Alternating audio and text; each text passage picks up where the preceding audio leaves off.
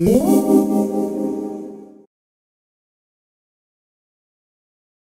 terms of setting up consignment products, this one's actually pretty cool because it helps you report on what you need to pay out.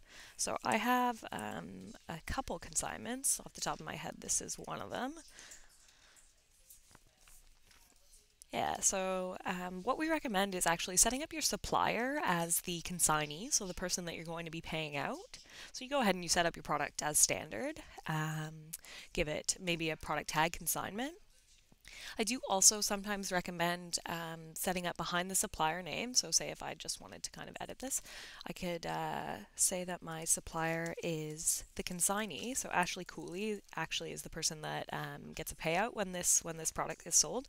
And I add maybe 2 asterisks behind the supplier name. You could fill out the brand if it's a little bit different, or if it's handmade, it would be Ashley Cooley again.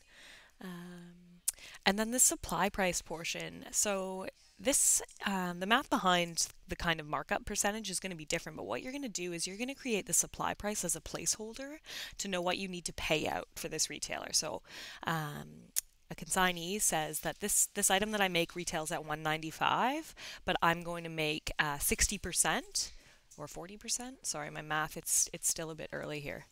What is 60% of 195? Don't have a calculator at my desk. Okay, yeah, so 40%. So you calculate manually what 40% of 195 is, and then you use the supply price portion to store this data. So you'll notice the markup percent says this is 150, but that's because the math behind it is different. So I'm just using this as a spot that I can keep track of what I need to pay out when this item sells.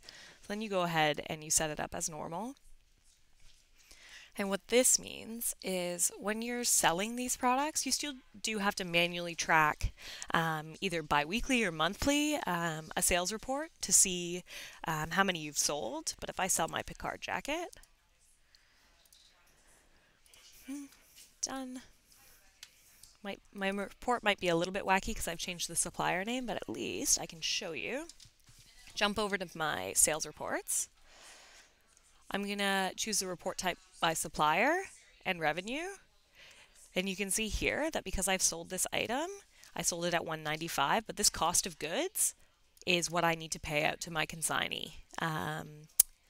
So yeah, you can see the margin there. It calculates it 60% that I made, so 40% goes to Ashley. I've sold it a few other times, so you can see that there's actually a couple of sales here.